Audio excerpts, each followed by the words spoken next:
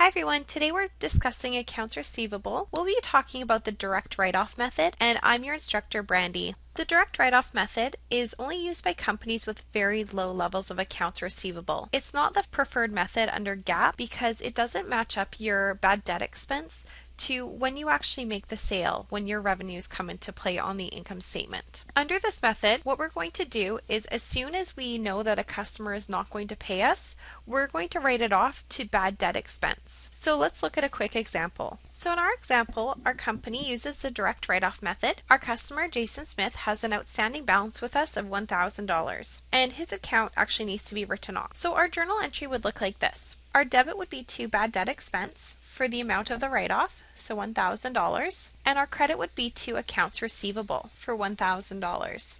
Note that under this method, we are not using an allowance for doubtful accounts. We're simply writing it off to the income statement as a bad debt expense as we know that the customer is not going to pay us. And that's how you write off accounts using the direct write-off method. Thanks for watching, everyone.